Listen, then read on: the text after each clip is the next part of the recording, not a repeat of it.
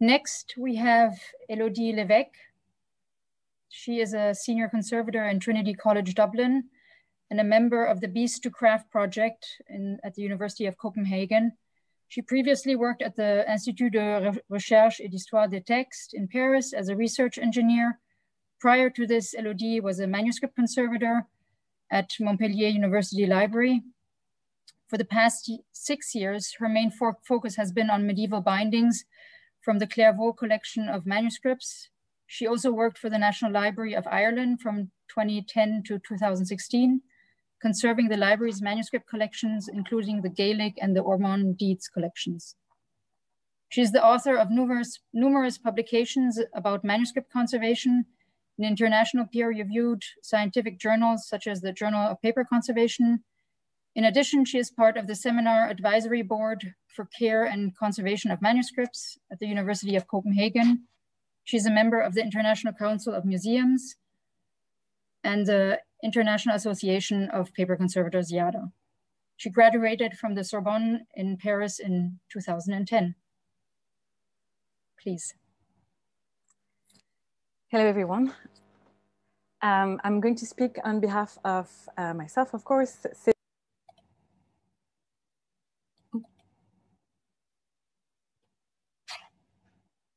Sorry, Elodie. There you go. All right. Did you hear me? Yeah. Do you have to start again? Okay, I'll start again. Hi, everyone. I'm going to speak on behalf of myself, Cédric Lelièvre, and Claire Chahin, who I can see actually here. So she might be able to answer questions at the end if there's anything you want to know.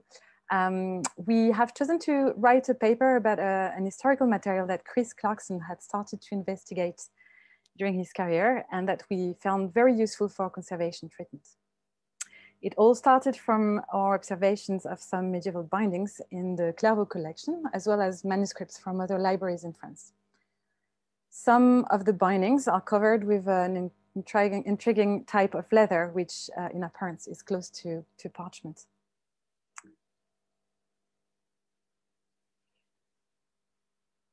In the 12th and 13th century in Clairvaux, the bindings had two covers, the primary cover made of toad skin and a chemise. Although the primary cover was hidden under the chemise, it was made of a stain-free and defect-free bright white skin. In many cases, this skin raises questions about its nature, which is very difficult to identify. In fact, in his catalogue of the Clairvaux manuscripts, André Vernet describes certain covers as being made of a thin white skin with a very tight grain, which is in some volumes resembles parchment. The selected skins would have been perfectly suited to the manufacture of a high quality parchment intended for writing. Under the microscope, the grain of the follicles and their arrangement are barely perceptible.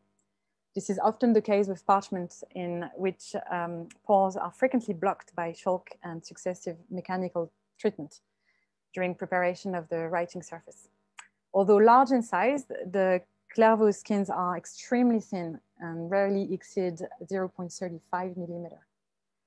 Most of these skins are still in an excellent state of preservation and have retained their flexibility despite their parchment-like appearance. These skins share common characteristics with leather and parchment. So this made us think that Clairvaux almost certainly used parchment to produce its skin. Unlike leather, parchment is not tanned. After the dehairing bath, the skin is stretched in a frame until completely dry and remains so during all the work of preparing the surface. This operation transformed the three-dimensional structure of the fibrous network of the dermis into a lamellar structure. The fibers become sort of frozen in the structure of the skin when the parchment is dry, making it semi-rigid. However, if the parchment is rehydrated, the fibers separate and regain some flexibility. This means that the alignment of the fibers is somehow reversible, which means that it is entirely possible to make tawed leather from parchment. Some recipes from the 14th and 15th century describe the making of tawed skins from parchment. They recommend placing the leather in a beer dregs or wheat bran, fermentable ingredients that swell the skin and facilitate the separation of the fibers. Then a treatment with alum and egg yolk, and sometimes even flour, in other words, towing, is applied. It is possible that this type of skin was produced in Clairvaux. We therefore tried to reproduce these recipes. Christopher Clarkson had attempted the production of this material following the Florence floods in 1967. His recipe consists of dipping the parchment into a bath of water with acetic acid and salt at pH 4.5 for 2 to 3 days. Then he would soak the skin in a mixture of synthetic egg and alum for 3 to 4 days. The skin was dried on a glass plate under slight tension. What resulted by following Clarkson's recipe wasn't satisfactory to us. In fact, we obtained a rigid skin, much more rigid than our original Romanesque Tawed skins. We therefore continued the tests following the medieval recipes, aiming for a skin that would look the same, but would be more flexible. Adding flour and reducing the proportions of alum and salt quickly gave us hope, as we finally obtained a softer and more opaque material. We then varied the proportion of the different ingredients and the way to rehydrate the skin before towing, and also the way to dry the samples after the alum bath. The recipe which has given the best results so far is as follows. Use unsplit parchment made from skin that has never been treated with formaldehyde. Hydrate the parchment with water for about a day or a night.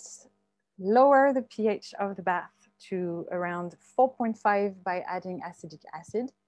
Stir the parchment from time to time. Dissolve the alum salt in hot water and let it cool down. Add some fat, 4 full eggs mixed with 2 tablespoons of olive oil. Then add the flour to achieve a texture close to liquid pancake batter. In this bath, the skins are regularly kneaded and worked for 1 or 2 days. When the ingredients have penetrated the skin, the appearance changes rapidly, and at a certain point, it stops changing completely. The skin is ready. The pH of this mixture is approximately 3.5 to 4, as acidity is necessary for the towing process, and then air dry the skin. For our first experiments, our concern was to work on the skin as it dries, but we obtained a material that was too rigid as well, like Chris. Eventually, we understood that it is absolutely essential to let the skin mature for several weeks before rehydrating it and working it mechanically on a skate blade or something equivalent. Maturation is also important for the aluminum to polymerize and fix semi-permanently to the skin. We will now see how this material can be useful for conservators. The interesting aspect of this towed parchment are a very thin skin that retains as much of its initial material as possible. A skin that is flexible but not stretchy. A material which can be pared down if necessary in certain areas. A material which can be adhered or sewn to other surfaces. And finally, a flexible material which in appearance is close to parchment. So here is an example of a towed skin cover infill.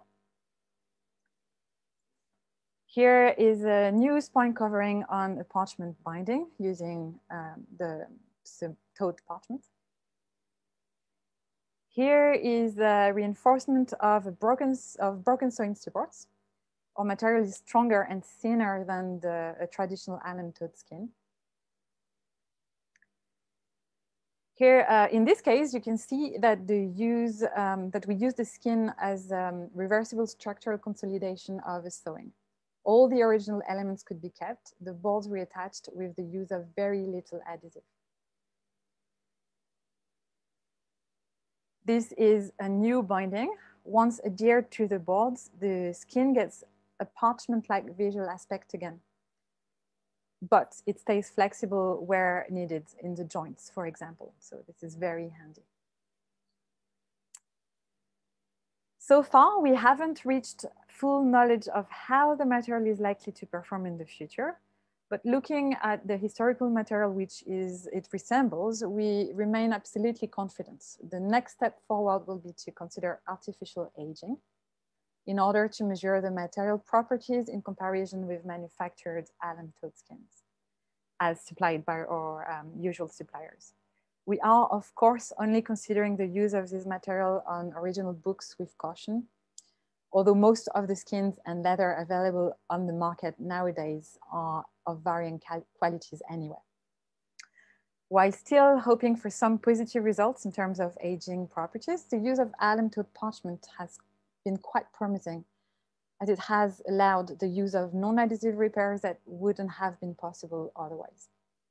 So we're really grateful to Christopher Clarkson for thinking of developing this material and teaching us the foundations of what became this exciting research project. Thank you very much. Thank you, Elodie. Very interesting. But I had a question for Elodie and Cédric and Claire. I mean, a quick question, but I was wondering, so because you were mentioning the adhesive used to adhere the Tawed parchment to parchment, what is that there was some difficulty with getting it to adhere? What kind of adhesive have you used? Cédric, I don't know if Cédric is here. It might be, anyway, I don't know if he's here, but I don't see him. He said he was, but anyway. No, I think it's the opposite actually. The alum toad parchment is very easy to adhere with most adhesives. So I've used paste. I think Cédric, yeah, no, it's actually the opposite. It's really, really easy. And you can sew it as well. It's easy to sew and very strong anyway. So no, that's one of the good points is it's easier than lots of materials. Sounds very interesting. Thank you. So I think if there are no more questions, and I don't know if any of the panelists have questions. I mean, there's one that just popped up, Rhea, to Elodie. Yeah, there is a new question, Rhea. Here. Sure. Is that from JD Sargan? It would make sense to me, Yerji. No, I don't. There's one for Elodie. Here, Elodie, are you all aware of how wide the geographic distribution of Tawed parchment might have been? I recall treating a couple of early printed books a few years ago that were covered in a similar thin Tawed-esque material. I'm wondering if it was Tawed parchment. I don't know, but we all wondered actually. Cédric wondered as well. He saw it in different places in France, but we haven't tried to do any survey of them. But I'm glad other people can see it as well. I wouldn't think it's. I mean, it's in the recipes in the Middle Ages, so I would think that it's been used in Italy and in England as well as France, because the other recipes are English and Italian. The ones I've actually Claire found. Mm-hmm. But I don't know. I don't know. It's a very good question. We've definitely seen it in a few places in France. I've seen it in Clairvaux, but Cédric saw it in Orléans and other places. So that would be interesting to. I wouldn't mind seeing photos of those other manuscripts actually, if you have any. Thank you. Can I just react to this another question or comment? The interesting point is that the other two codexes, there are not 4, there are 3 only, are made on vellum, on carved parchment. So that also shows that it was specifically made for Italy. That's all. Thank you. Can I just pose a question? I'm not sure how to do it online, or just a comment. Sure, go ahead. No, go ahead. This is actually a comment to Elodie. So I'm not sure if you were aware, but Tony Keynes also tried to make Tawed parchment. This was before I was there as an intern from 1982 to 84, but before me was a conservator who's now retired from the Library of Congress, and she worked with Tony to actually make some alum Tawed parchment, and they used it on a TCD manuscript. I'm trying to remember the name of the manuscript, but I'll send you an email about it. But you might want to get in touch with some of the folks there to see if there's any records in the file. Absolutely. I think John is listening and Claudia as well. So yeah, thank you for this. Thank you. Yeah, it was a Romanesque manuscript. And I actually saw examples of the material that they made. Anyway, it might be interesting to compare. Yeah, I'll have a look. Yeah, thank you. Yeah, all right.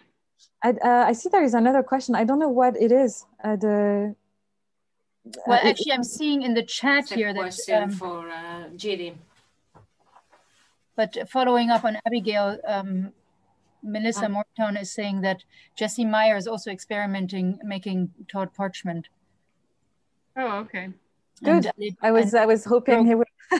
We had a chat a few months ago about this, so I'm glad to hear this. Great.